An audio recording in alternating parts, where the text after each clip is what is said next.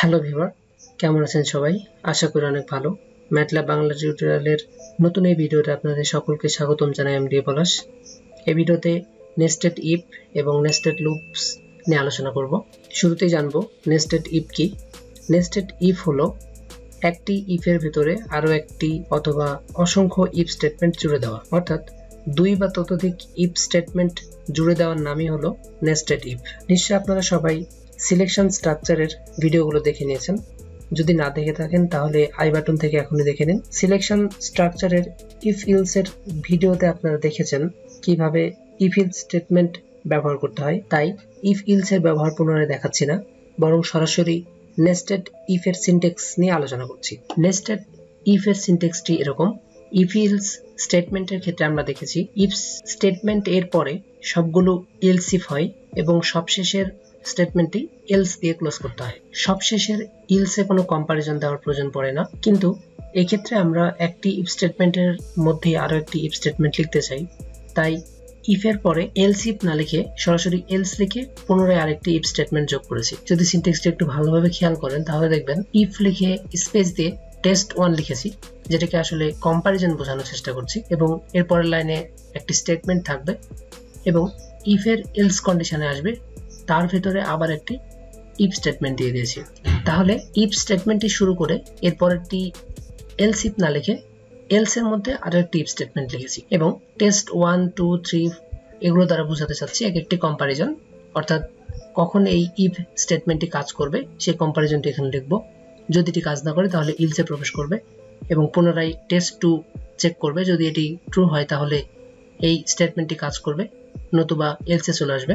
এক্ষেত্রে ইফ স্টেটমেন্টটি লেখার প্রক্রিয়া পূর্বের মতোই, অর্থাৎ ইফ লিখে স্পেস দিয়ে কম্পারিজন দিতে হয় এবং তারপরের লাইনে যে কোনো স্টেটমেন্ট পূর্বের মতোই যতগুলো ইফ লিখব ঠিক ততগুলোই ইন দিতে হবে এবং ইলসে কোনো কম্পারিজন দিতে হয় না। আশা করি আপনারা সেটা জানেন। ইলসে শুধুমাত্র একটি স্টেটমেন্ট লিখলেই হয়ে যাবে, অর্থাৎ এই কোনো ইফই যদি কাজ না করে তাহলে এই সর্বশেষের ইলসটি কাজ করবে। যেহেতু এই উদাহরণে আমি 3টি ইফ দেখিয়েছি, তাই এখানে 3টি ইন্ট দিয়েছি এবং কোনটি কখন ইন্ট হয়েছে সেটি বোঝানোর জন্য কালারগুলোকে আলাদা আলাদা করে দিয়েছি। এই ইফ স্টেটমেন্টটি ক্লোজ হয়েছে এখানে, এই ইফ স্টেটমেন্টটি ক্লোজ হয়েছে এখানে, এবং এই প্রথম ইফ স্টেটমেন্টটি ক্লোজ হয়েছে এখানে। খুব সহজ একটি উদাহরণ দেখলেই আশা করি আপনাদের নেস্টেড ইফ সম্পর্কে ক্লিয়ার ধারণা চলে আসবে। এবার আমরা একটি উদাহরণ দেখি। আপনারা যদি ইফ স্টেটমেন্টের ভিডিওটি দেখে থাকেন তাহলে নিশ্চয়ই এরকম একটি উদাহরণ দেখে থাকবেন, যেখানে ইউজারের কাছ থেকে আমরা একটি পাসকোড চাচ্ছিলাম। যদি ইউজার 1 2 3 4 অথবা 1 1 1 প্রেস করে তাহলে দেখাবে ইউ আর কারেক্ট। যদি 0 0 0 অথবা একটি 0 প্রেস করে তাহলে দেখাবে ট্রাই এগেন, এবং যদি এই তিনটির মধ্যে কোনোটি প্রেস না করে তাহলে দেখাবে রং। ঠিক এই প্রোগ্রামটি এখন আমরা করতে চাচ্ছি নেস্টেড ইফ দিয়ে।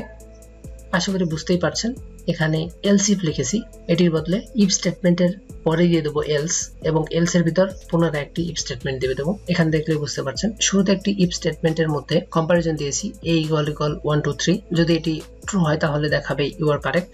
যদি এটি ট্রু না হয় তাহলে ইলসে চলে আসবে এবং এই ইলস এর আন্ডারে ঢুকে পড়বে। এখানে এসে আবার কম্পারিজন হবে a = 1 1 1 1 কিনা। যদি হয় তাহলে দেখাবে ইউ আর কারেক্ট। যদি এটিও কাজ না করে তাহলে দ্বিতীয় ইফ এর এলসে চলে আসবে এবং এই ইফ স্টেটমেন্টটি কাজ করবে। যদি এর ভ্যালু = 0 হয় তাহলে দেখাবে ট্রাই এগেন। যদি এটিও কাজ না করে তাহলে পুনরায় ইলসে এসে ডিসপ্লে করবে রং। এবং প্রত্যেকটি ইফকে আমি ইন করে দিয়েছি এবং কালারগুলো আলাদা করে দিয়েছি আপনাদের বোঝার সুবিধার্থে। নেস্টেড ইফ এর এই উদাহরণটি আমরা সরাসরি ম্যাটল্যাবে দেখব। আশা করি ম্যাটল্যাবে দেখলেই আরো বেশি ক্লিয়ার হয়ে যাব। আপনারা আপনাদের ম্যাটল্যাব ওপেন করে নিন এবং নতুন একটি এডিটর উইন্ডো খুলে নিয়ে সেখানে এটির মতো একটি প্রোগ্রাম লিখে ফেলুন। ম্যাটল্যাব ওপেন হয়ে গেছে এবং একটি নিউ স্ক্রিপ্ট খুলে নিয়ে আমি সেখানে ঠিক ওই উদাহরণের মতো একটি প্রোগ্রাম লিখে নিয়েছি এবং একটি নির্দিষ্ট ডিরেক্টরিতে এটিকে nested.m নামে সেভ করে নিয়েছি। আপনারা এরকম একটি প্রোগ্রাম লিখে যে কোনো একটি নামে সেভ করে নিন। এখানে পূর্ববর্তী অন্যান্য প্রোগ্রামের মতো শুরুতে clc close all clear all দিয়েছি এবং এই ভেরিয়েবলের আন্ডারে একটি ইনপুট ফাংশন দিয়েছি যেখানে দেখাবে ইন্টারের পাসকোড, এবং যদি ইউজার ইন্টার করে, যদি 1 2 3 ইন্টার করে তাহলে এই ইফ স্টেটমেন্টটি কাজ করবে এবং দেখাবে ইউ আর কারেক্ট। যদি ইফ স্টেটমেন্টটি কাজ না করে তাহলে ইলসে চলে আসবে এবং ইলসে এসে এই ইফ স্টেটমেন্টের মধ্যে আবার ঢুকে যাবে। যদি এই কম্পারিজনটি ট্রু হয় তাহলে পুনরায় দেখাবে ইউ আর কারেক্ট। যদি এটিও কাজ না করে তাহলে এই এলস এর মধ্যে প্রবেশ করবে এবং এখানে যদি এই কম্পারিজনটি ট্রু হয় তাহলে দেখাবে ট্রাই অ্যাগেন। সবশেষে কোনোটি কাজ না করলে ডিসপ্লে রং করে দেবে। এবং এখানে 3টি ইফ দিয়েছি, তাই 3টি ইন্টও দিতে হবে। যদি এখানে ক্লিক করেন তাহলে দেখতে পাবেন এটা এই ইফের ইন্ট, এটি ক্লিক করলে দেখতে পাচ্ছেন এটি ইফের ইন্ট, এটি ক্লিক করলে দেখতে পাচ্ছেন এটি ইফের ইন্ট। আপনারা যারা ইফ স্টেটমেন্টের পূর্ববর্তী ভিডিওটি দেখেছেন তাদের কাছে আশা করি এই উদাহরণটি খুব একটা কঠিন মনে হবে না। এবার প্রোগ্রামটি রান করছি। দেখুন বলছে ইন্টারভিউ পাসকোড, যদি দিয়ে দিই 1 2 3 4 তাহলে দেখাবে ইউ আর কারেক্ট। যদি এরকম ভাবেই 1 1 1 দিয়ে দিই তাহলে দেখুন ইউ আর কারেক্ট দেখাচ্ছে এক্স্যাক্টলি। যদি 0 0 0 দিয়ে দিই অথবা শুধু একটি 0 দেখালেও ট্রাই অ্যাগেন দেখাবে। এবং যদি অন্য কোনো রং পাসওয়ার্ড দিই তাহলে দেখাবে রং। আশা করি নেস্টেড ইফ বুঝতে আপনাদের খুব একটা কষ্ট হয়নি। এবার আমরা চলে আসছি নেস্টেড লুপে। নেস্টেড শব্দটি শুনলেই যেহেতু মনে হয় একটির ভিতরে আরেকটি জুড়ে দেওয়া, ঠিক সেরকমই নেস্টেড লুপও কনসেপ্টটি একই। আগে আলোচনা করলাম নেস্টেড ইফ নিয়ে, এবার নেস্টেড লুপ নিয়ে কথা বলছি। অর্থাৎ এখন 2 বা ততোধিক লুপ একের পর এক জুড়ে দেওয়াই হলো নেস্টেড লুপ, ঠিক ইফের মতোই। এক্ষেত্রে সিনট্যাক্সটি এরকম, শুরুতে একটি ফর লুপ লিখব এবং এই ফর লুপটি ইন্ডের মাঝে আরো একটি ফর লুপ লিখেছি।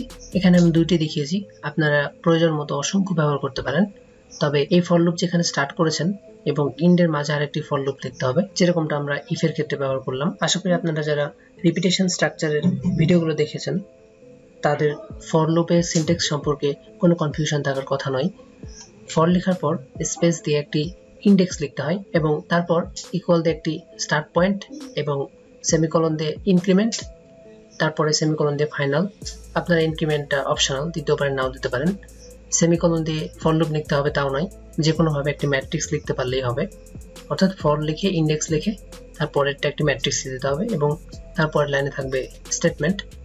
যেহেতু এই ফর লুপটি ক্লোজ করার আগেই আরো একটি ফর লুপ লিখেছি, এই জন্য এটাকে আমরা বলছি নেস্টেড ফর লুপ। এখানে আমি শুধুমাত্র ফর লুপের সিনট্যাক্সটি দেখিয়েছি। আশা করি আপনারা হোয়াইল লুপের জন্য লিখতে পারবেন। ফর লুপ এবং হোয়াইল লুপ দুটি ক্ষেত্রে আপনারা নেস্টেড হিসেবে ব্যবহার করতে পারবেন। প্রোগ্রামের সুবিধার্থে যখন যেটি প্রয়োজন সেটি ব্যবহার করবেন। আমি শুধুমাত্র ফর লুপ দিয়ে বোঝাচ্ছি, আপনারা হোয়াইল লুপ দিয়েও ট্রাই করে দেখুন। খুব সহজ একটি উদাহরণের সাহায্যে নেস্টেড লুপ সম্পর্কে ক্লিয়ার হওয়ার চেষ্টা করি। উদাহরণটি এরকম, আমরা ইউজারের কাছ থেকে রো এবং কলামের ইনপুট নেব এবং যতগুলো রো এবং কলাম সংখ্যা দেবে ঠিক ততগুলো স্টার প্রিন্ট করবে। বুঝতেই পাচ্ছেন, শুধুমাত্র সাধারণ এফ প্রিন্টএফ ফাংশন দিয়ে লিখতে হলে এরকম অসংখ্যবার আপনাদেরকে স্টার লিখতে হবে এবং প্রতিবার বা নিউ লাইন দিতে হবে। কিন্তু যেহেতু আমরা রিপিটেশন স্ট্রাকচার জানি, এই জন্য আমরা সেটি করতে চাচ্ছি না। জাস্ট ইউজারের কাছ থেকে এ ভেরিয়েবলের আন্ডারে রো ইনপুট নিয়েছি এবং বি ভেরিয়েবলের আন্ডারে কলাম ইনপুট নিয়েছি। প্রথমে একটি ফর লুপ দিয়েছি যেখানে ইন্ডেক্স নাম দিয়েছি আই, যেটা চলবে 1 থেকে এ পর্যন্ত, অর্থাৎ 1 থেকে রো এর সংখ্যা পর্যন্ত। এবং এই ফর লুপটি ইন্ড করার আগেই আরো একটি ফর লুপ লিখেছি যেটা দ্বারা কলাম সিলেক্ট হবে। অর্থাৎ যেহেতু বি তে আমরা কলাম সেভ করেছি, এখানে যে ইন্ডেক্স দিয়ে 1 থেকে বি পর্যন্ত অর্থাৎ কলাম পর্যন্ত চলবে এবং প্রতিবার প্রিন্ট করে দেবে একটি করে স্টার। যখন এই ইন্টারনাল লুপ থেকে বের হয়ে আসবে তখন একটি নিউ লাইন প্রিন্ট করবে। আমরা উপরের এই লুপটিকে বলছি এক্সটার্নাল লুপ এবং এটিকে আমরা বলছি ইন্টারনাল লুপ। যখন আমরা এই প্রোগ্রামটি রান করব শুরুতেই চাইবে ইন্টার রো। যদি এক্সপেরিমেন্টালি রো এর সংখ্যা দিয়ে দিই 5 এবং তারপর কলাম সংখ্যা দিয়ে দিই 5, তাহলে এ এর ভ্যালু হয়ে যাবে 5 এবং বি এর ভ্যালু হয়ে যাবে 5। শুরুতে আই ইন্ডেক্সে 1 দিয়ে শুরু হবে এবং এটি ট্রু হবে। ট্রু হওয়ার পর ইন্টারনাল ফরে চলে যাবে এবং ইন্টারনাল ফরেও 1 থেকে বি অর্থাৎ 1 থেকে 5 পর্যন্ত চলবে।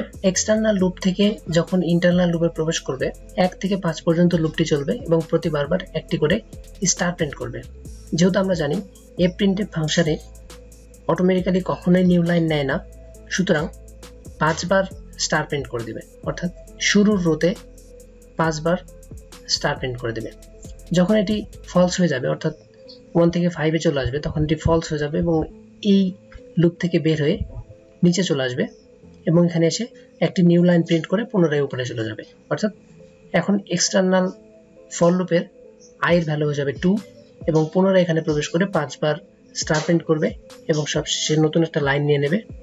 পুনরায় এভাবে চলতে থাকবে যতক্ষণ না আই এর ভ্যালু 5 হয়। আই এর একটি ভ্যালুর জন্য জে এর ভ্যালু বারবার 1 থেকে 5 পর্যন্ত লুপ করতে থাকবে। পুনরায় আমরা ম্যাটল্যাবে চলে যাচ্ছি। ঠিক এই এক্সাম্পলটি আমরা ম্যাটল্যাবে দেখব। দেখা যাক আমাদের কাঙ্ক্ষিত অ্যান্সার পাওয়া যায় কিনা। পুনরায় ম্যাটল্যাবে চলে আসলাম। নেস্টেড ফর লুপের ঠিক ওই উদাহরণটি আমি এখানে লিখে সেভ করে রেখেছি। আপনারা এরকম প্রোগ্রাম লিখে ফেলুন। এখানে এ ভেরিয়েবলের আন্ডারে রো এবং বি ভেরিয়েবলের আন্ডারে কলাম ইনপুট ফাংশনের মাধ্যমে নিয়েছি এবং দুটি ফর লুপ দিয়েছি। একটি এক্সটার্নাল, এটি এক্সটার্নাল ফর লুপ এবং এটি ইন্টারনাল ফর লুপ, এবং প্রতিবার স্টার প্রিন্ট করেছি। আপনারা অন্য কিছু যে কোনো প্রিন্ট করতে পারেন, 1 2 3 বা হ্যাজ যে কোনো কিছু প্রিন্ট করতে পারেন। এবং এই লুপ থেকে যখনই বের হবে এবং প্রতিবার একটি করে নিউ লাইন নিয়ে নেবে। এবার যদি প্রোগ্রামটি রান করি, দেখুন বলছে ইন্টার রো, যদি দিই 5, ইন্টার কলাম যদি 5 দিয়ে দিই, এক্স্যাক্টলি 5টি রো এবং 5টি কলাম বিশিষ্ট স্টার দেখাচ্ছে। এখানে যে কোনো রকম সংখ্যা আপনারা এন্টার করতে পারেন, শুধু যে 5 5 দিতে হবে এরকম নয়। দেখুন 10টি রো এবং 5টি কলাম বিশিষ্ট স্টার প্রিন্ট হয়ে গেছে। আউটপুটটা আরো সুন্দরভাবে দেখার জন্য আপনারা এখানে পজ ফাংশন দিয়ে দিতে পারেন। ইন্টারনাল এফ প্রিন্ট এর পরে আমি একটি পজ ফাংশন দিয়ে দিলাম এবং লিখে দিলাম 0.12 সেকেন্ড করে পজ নেবে। যদি এবার প্রোগ্রাম রান করি, ধরুন 10টি রো এবং 10টি কলাম বিশিষ্ট, দেখুন পজ নিয়ে আউটপুট দেখাচ্ছে।